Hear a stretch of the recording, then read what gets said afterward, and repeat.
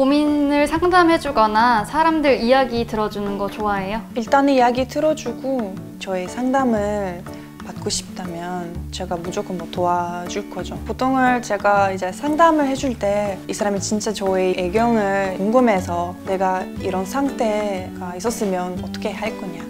그때 이제 진짜 이렇게 생각해보고 이렇게 하면 나쁘지 않을 것 같다. 그때 이제 상담을 해주고 100% 상담을 꼭 해야 한다라는 말이 아니죠. 이게 상담이니까. 그래서 좀 뭐 하면 도 좋고 안 하면 또 괜찮아요. 제 상담 100% 항상 정답인 편집.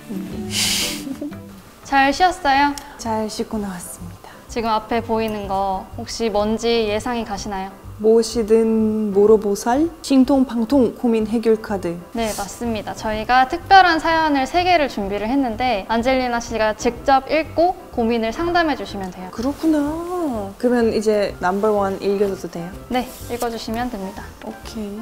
첫 번째 사연입니다. 한국 생활 1년 차인데 한국어가 늘지 않아서 고민이에요. 안젤리나 씨처럼 좋은 기회를 얻어 한국에서 일할 수 있게 되는데요. 언어적으로는 재능이 없어서 아직도 간단한 대화를 마음 놓고 하는 게 힘들어요. 안젤리나 씨는 여러 언어들을 녹록하게 하실 줄 아시니까 각 언어들을 배우면서 잘 써먹었던 안젤리나만의 외국어 공부 꿀팁을 알려주면 좋겠어요. 안젤리나 언어 배우는 꿀팁, 외국어 공부 꿀팁. 일단은 즐겁게 배우는 거 제일 중요한 것 같아요.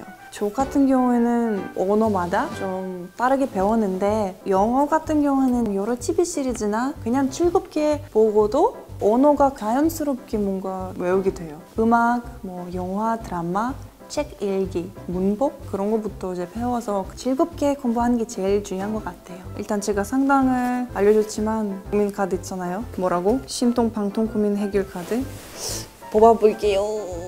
자, 봅시다.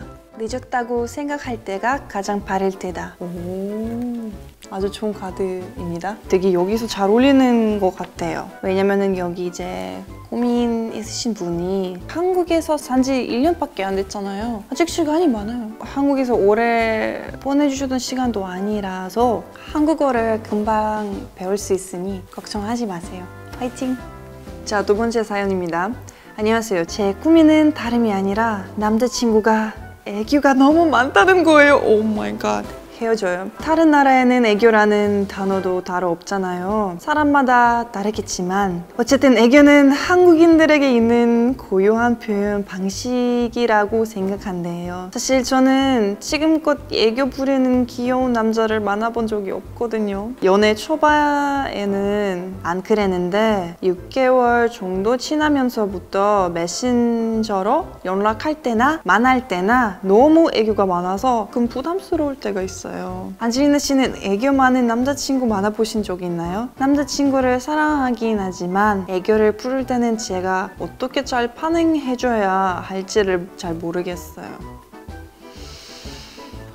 진짜 정말 이게 제가 봤던 고민 중에서 가장 큰 고민입니다. 어떻게 그냥 헤어지는 게 어때요? 농담이고 제 생각에는 사람을 사랑한다면 그 사람의 모두는 다 사랑해야 합니다. 무엇이든 물어보살. 행복은 이미 내 곁에 있다. 그러니까 내 말이 행복은 바로 자기 거울이죠. 러시아에서는 솔직히 남자들이 애교 같은 게 전혀 없거든요. 저는 이런 남자를 만나본 적 없는 것 같아요. 정말 너무 짜증나면 그냥 좀 애교 이제 그만해줘 라고 하면 어떨까. 그 고민 아닙니다. 네. 이제 세 번째 사연입니다.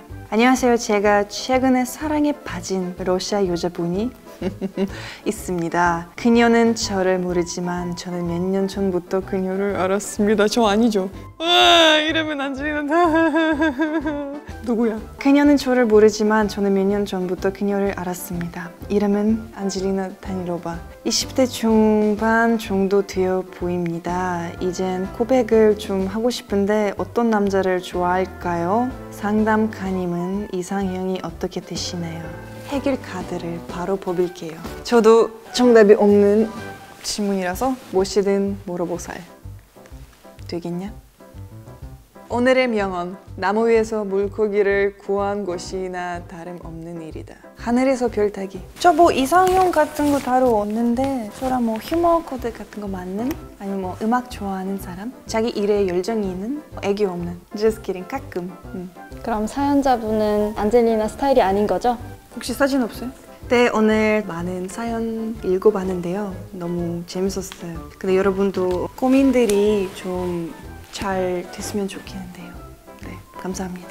저희와 함께 제주도에서 바쁘게 하루를 보내셨잖아요.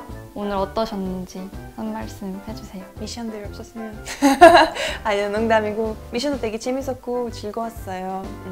같이 또 오늘 자랑해서 정말 정 들었어요. 유유유. 오늘 일정 중에 시청자 친구들한테 꼭 추천하고 싶은 체험 한 가지. 우리 오늘 뭐 했죠? 영두암, 귤농장, 그다음 해변 보고 승마, 송아지한테 우유 주는 것, 밥 먹었어요. 여기 6 중에서 제가 추천드리고 싶은 장소는 귤농장. 왜냐면은 이게 이제 귤이 제주도의 대표 과일이니까 귤농장 어디서 또 이렇게 볼 수 있을까요? 너무 재밌었어요. 너무 좋았어요. 그리고 2번째는 송아지들한테 이렇게 밥 주는 것. 제 생각에는 인생에 한 번만 꼭 해봐야 될 것 같은 곳이에요. 송아지들한테 밥을 주는 느낌은 되게 마음이 되게 따뜻해져요. 특히나 동물을 사랑하시는 분들한테 재밌을 것 같아요. 마지막으로 우리 시청자분들께 한마디. 네, 여러분 헤이스타즈와 함께 저와 함께 공부를 열심히 해요. 그리고 헤이스타즈도 사랑을 많이 해주시고 안젤리나도 사랑을 많이 해주세요. 화이팅! 감사합니다. Thank you.